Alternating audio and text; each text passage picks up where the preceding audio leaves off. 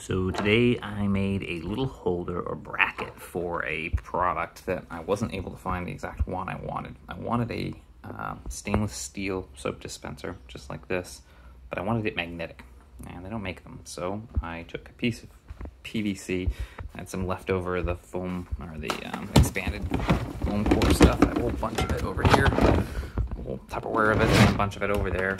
So with a little piece of scrap of that, and this is a coupling from PVC, which is just sanded a little bit and then painted black.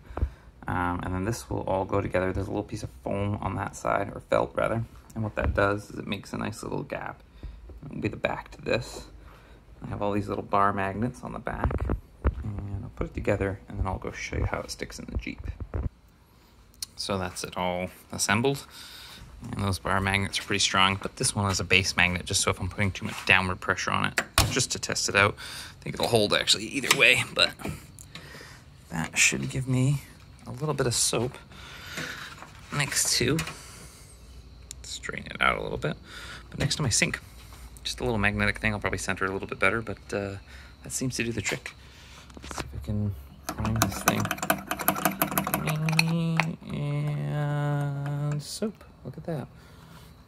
Now, I just need to turn on the water.